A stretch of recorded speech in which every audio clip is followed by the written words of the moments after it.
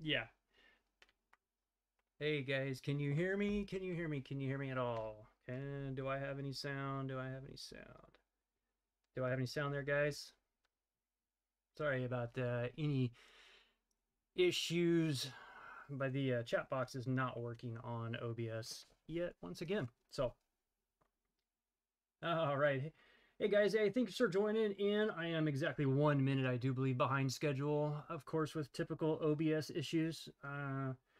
So, thanks, guys. Thanks, guys. Hey, there's Mr. Zimmerman. Hey, Mr. Zimmerman, guess what? You know whose board this is? So, um, I'm gonna try to keep this as simple as possible for the viewers. Let me get my other laptop set up here somewhere so I can see your guys' chat.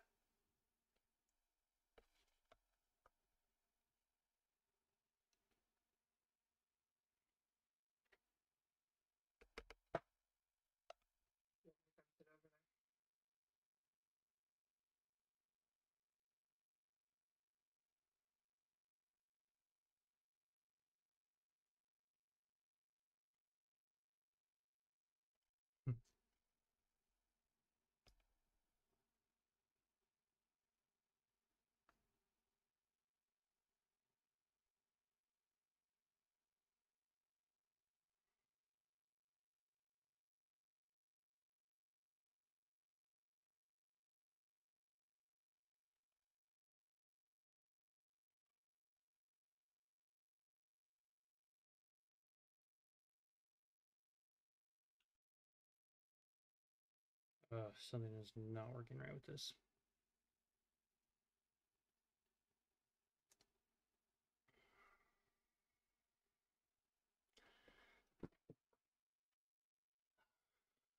Uh, all right, well, I'm going to push forward on this and iron out any difficulties that I have eventually. All right, guys. So this is me just going to explain how I go about working on the Korean boards that run these pretty high rail voltages to be able to, not only for safety reasons I do this, but just because parts is extremely expensive.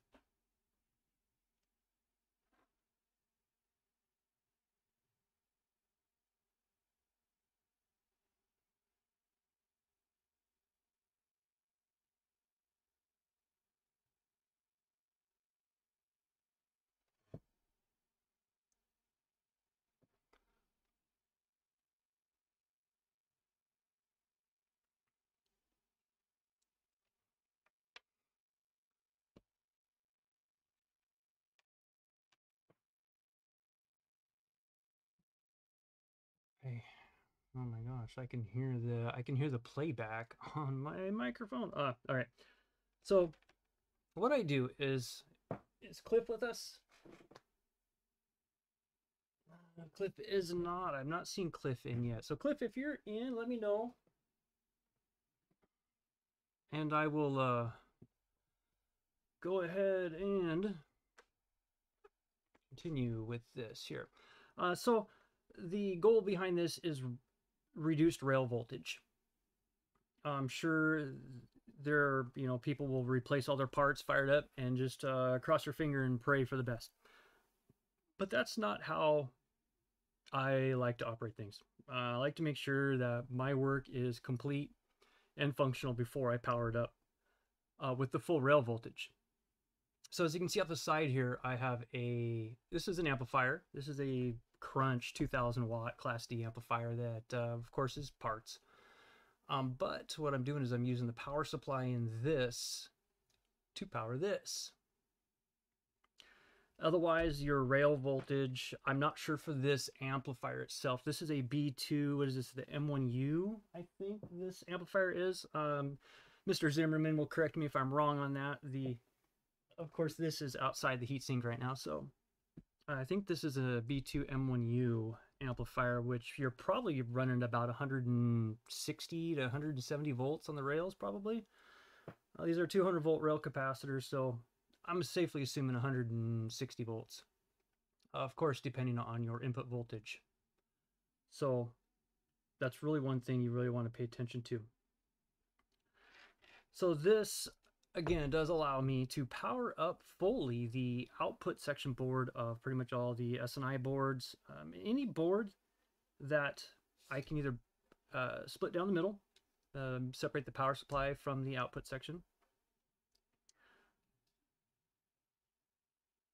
And eventually I will have it set up to where I can do this for any board that uses the same design, Korean design.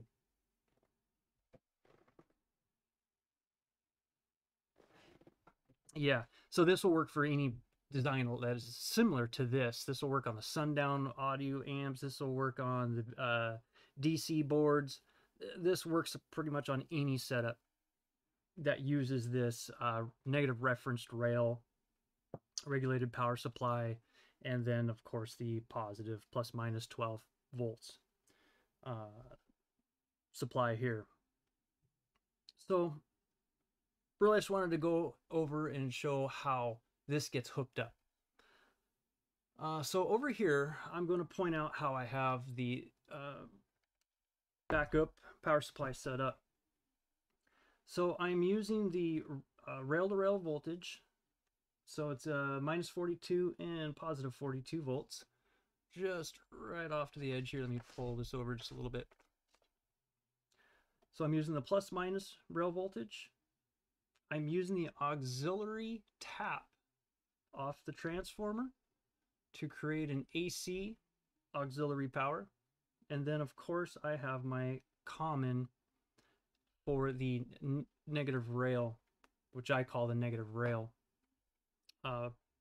auxiliary power supply, which is the LA or 7812. So this is a negative 12 volt reference to negative rail, 12 volt power supply there.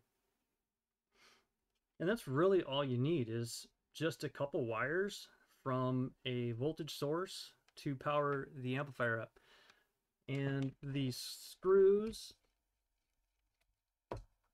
is just your speaker terminal screw. I think this is an M5 terminal screw. I have these by the hundred, so I just grab a couple of them and they fit exactly on the terminal here.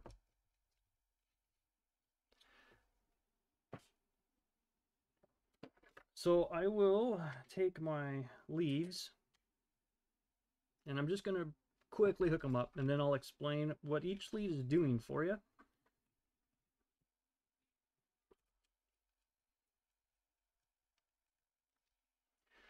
So red is my positive. I'm a retired electrician, so you'll have to excuse my color coding here. So black's my negative rail. So you have your positive rail, negative rail, and you have your common. And it's the same on this side. Positive rail, negative rail, common. And we'll just give this amplifier common, just for the heck of it. Now, I don't know if this board itself works or not. I honestly don't know. I just got this board split down the middle. It was soldered. Thanks, guys, for whoever soldered this last. So I had to unsolder the two halves apart. So I don't know the status of the output board. Does it work? I'm not sure. It may work. It may not work. But this will tell me if it does or not. So then I have my blue lead here, and my blue lead is my common, which you want your negative rail reference regulators to have common. And then I have my AC. Now you got to make sure on your auxiliary supply that you have at least 15 volts, preferably a little bit more, but 15 volts AC on your auxiliary supply tap. Because if you're running a 7815 voltage regulator, you're going to remember you still have voltage drops you have to account for. So these are 12 volt regulators. on that side, and this is the 15 volt regulators here, which I am feeding the 15 volt AC auxiliary tap to the power supply on this side. The voltage regulators. Sorry, I keep calling them power supplies. They're power supplies in reality, but they're voltage regulators. They're regulated voltage circuits. And then you'll find on how I chose these pins, it's pretty easy once you know what you're looking for. I mean, this video is probably more geared towards the people that repair amplifiers and just want to find a different way of working on these really big amplifiers on safe voltages to help minimize burnt parts when you fire them up. So what you're looking for is you're looking for continuity from the 10 ohm resistors. Oh, let me get this back into view over here. Oh, if I can't. Oh, we'll just squeeze this right in here. All right, so there's two 10 ohm resistors right off to the corner over here, probably behind a logo. I have a logo down the corner somewhere. Now these two 10 ohm resistors do limit the current to your regulators here, these 7815s, negative and positive. And you'll find that the lead here will come right over here to a set of capacitors. Remember, this is AC, and what is capacitors pass as AC. So that's going here, and then from here the capacitors go to the 10 ohm resistors. So I know this terminal feeds the resistors that supply the voltage regulator circuit for the 15 volts. So I know I'm on the right terminal there. And these boards, they're 90%, they're all the same. I mean, they're all the same design. So you'll get used to these pretty quick if you repair amplifiers normally. And then you're going to have another lead you got to find over here at the negative rail regulators. You're going to find a lead. These are in parallel, so these both share the same leads. You're going to find another one coming over here to the pin right on the edge. And that's what you're looking for. You're looking for the pins that go to the voltage regulators.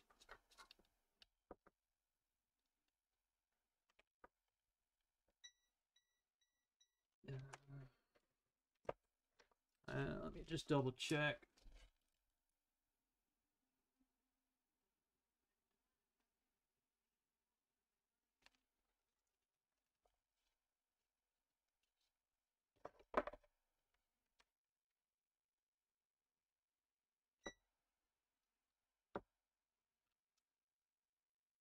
My pins.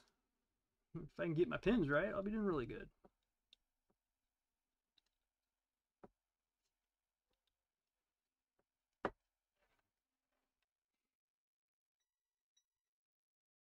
All right, so that will reference your negative rail regulators to the negative rail, to common. Because the negative rail of my power supply goes to the common of the output. It's tied together. So that references it back to common. So we have our AC voltage here to go ahead and fire up the voltage regulators here. We have our negative referenced regulators hooked up. We have our positive rail, negative rail, and our common. Now, I don't think I'm going to be able to fit this all on camera, but there is a blue LED on most all these boards. They're blue. The good old bright blue LEDs. So that LED will come on if you fire up this board the way I have it set up. Relays will not come on. So that's something, if you're using this kind of setup, you want to make sure that you understand that the relays will not come on. Let me just catch up on chat real quick here, guys.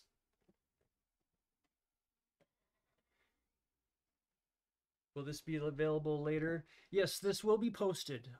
This video will be posted in case the guys are not able to join us today.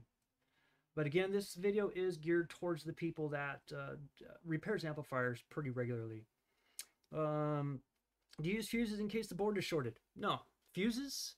You know what makes the best fuse in the world? A resistor and a diode. uh, I don't use fuses. Now my auxiliary supply has a fuse. I got a fuse right here in the side here. So the supply itself is fused. But again, I'm using the supply after the filter circuit here. So if there's any short here, it really just drags this down. I mean, there's really no current really available out of these little amps. There is a little bit, but nothing like the big surfboards. So yeah, there's no fuses. Let's see here. Happy New Year. Hey, thanks. Hey, thanks for joining in. The Caribbeans. Well, thank you. I've noticed I'm getting a lot of people that are outside the States, which I appreciate that. And I always find happiness in talking to people that are in other parts of the world. Fingers crossed. Hey, don't worry, Lucas. I guarantee you this amplifier will be back up and running. Now guarantee is a pretty strong word. You'd have to see what was done to this prior. So when I get deeper into this board, I may be contacting you. So I think we're just going to go ahead and see. Again, I don't know the status of this board. If how I have this set up works. So my auxiliary power supply is set up.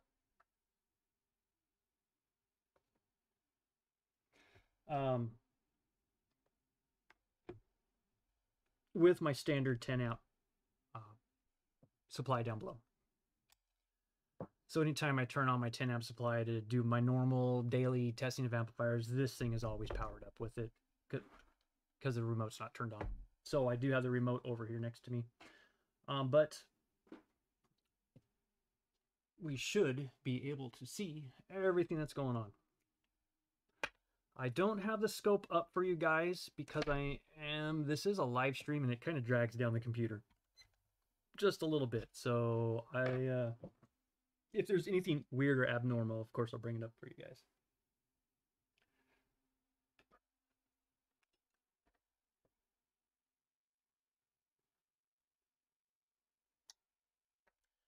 So the board does get a blue light. Blue light comes on.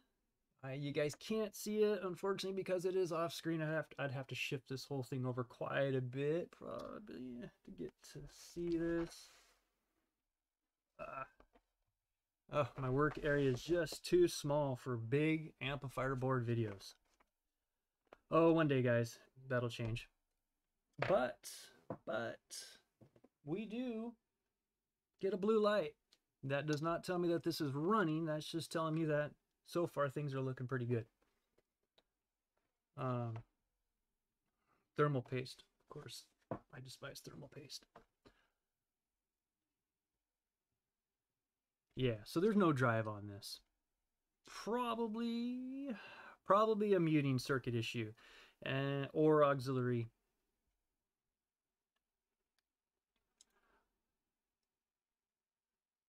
Uh, 42.8, 42.4, 42, 42, 42, 42. So yeah, this is going to be a no drive board. Now, if the drive was functional, blue light on, I would see switching on the transistors.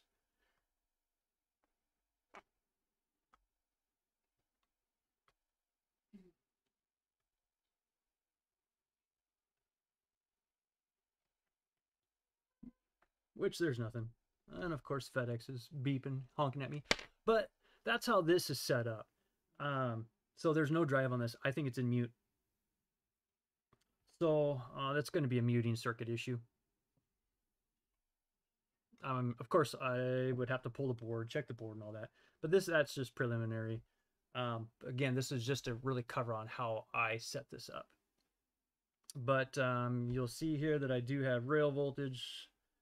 I've got negative 42 volts and I've got positive 42 volts. And then do I have the 15 volts, the regulators? We're going to find out. So this is just to show us that we do have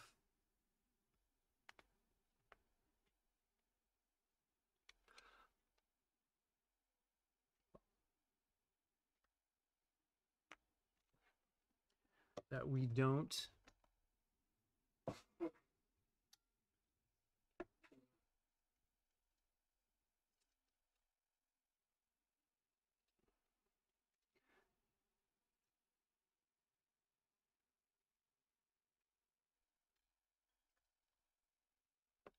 or maybe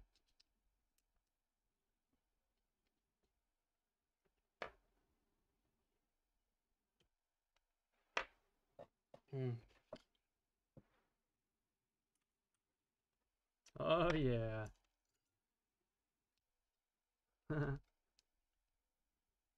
That was because my it wasn't coming on because my terminal was in the wrong spot for the reference negative rail, but so I moved it now because I wasn't getting the 15 volts from the regulators, but there is a definite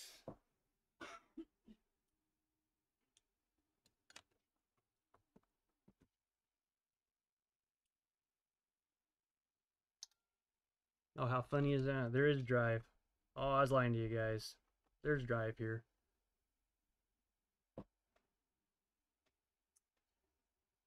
Yep, there's drive. So there's negative rail, or not negative rail, so there's negative drive. We have negative and positive drive.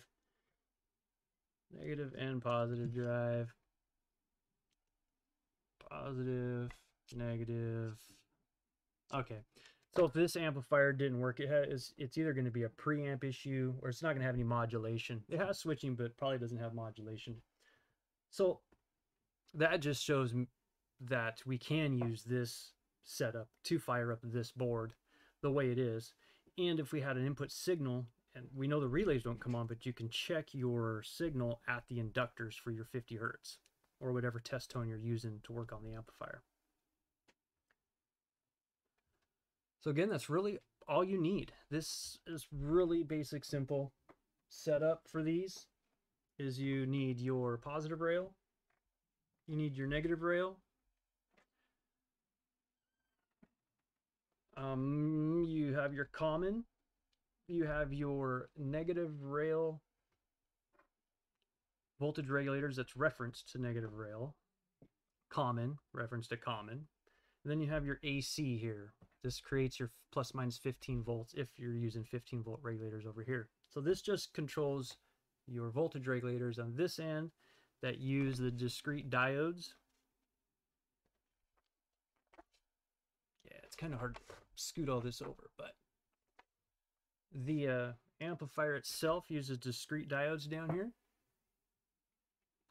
to rectify that AC voltage.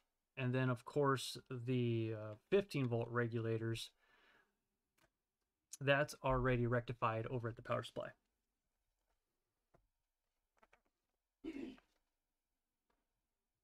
That, my friends, is how I hook up boards for safety reasons and for inventory. I don't like to burn up my inventory.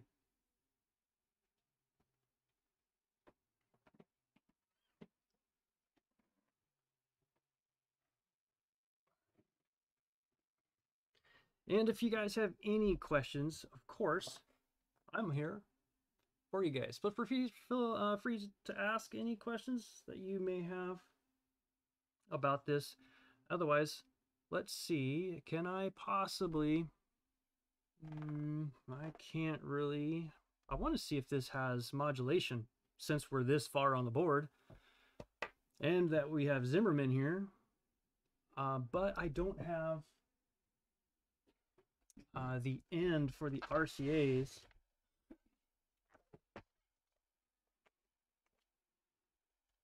For the input signal. I'll be right back.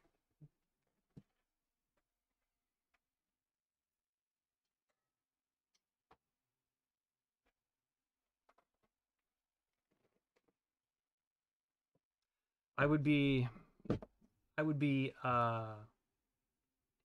astounded. I don't know what the right word would be. I'd be very surprised if this. I'd be surprised if this didn't have a problem. I'm not sure. Yeah, I don't know. So as of right now, there's nothing obviously wrong with this amplifier. It's interesting. So let me put in my 50 hertz and output master, and then of course all your potentiometers are always in the null position, fully counterclockwise.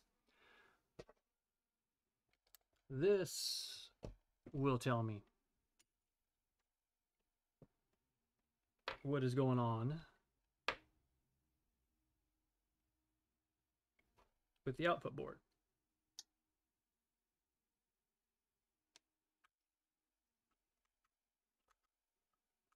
Oh, relays. And what do we got? Oh, sure enough, 50 hertz on the output. What? That's interesting. On live stream too. Okay.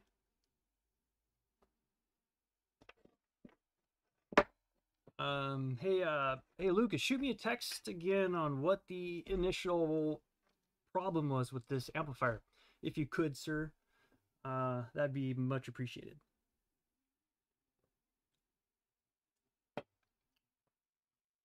Well, not only did I show you how we can hook up an output board to a safe voltage and be able to test this, because you can sit there and touch that voltage pretty much all day and you wouldn't feel anything. Thermal paste. Yeah. Now, that is just an example of how to hook up power. There's different scenarios, different situations where you have to do certain things to make the output switch, just to let you know. So this isn't a full demonstration on how to diagnose a board. This is just a video to show you how to hook up the board for safe operation. Because if there was a short anywhere, first off, on a short, you would always pick it up. Even at 40 volts, you'll pick it up on your thermal imager. I've done so many of these that I can tell by the sound that these make on what it's doing. This is real close in how the sundown, like the Salt 12 functions. I won't get full on switching with this particular setup, but I can see the low side, high side, and the 50 hertz that it is trying. I don't have a high enough voltage or current, I think, to fire up this whole board, kind of like a Salt 12. But as long as I see that on the scope, then I know that this board is good to go. But yeah, again, this isn't a video on how to diagnose these boards, because there are certain things you got to do with certain amplifiers to get the output section to run with your auxiliary voltage supplies, power supplies. Muting circuits, that's the key word for this kind of setup here, is the muting circuit.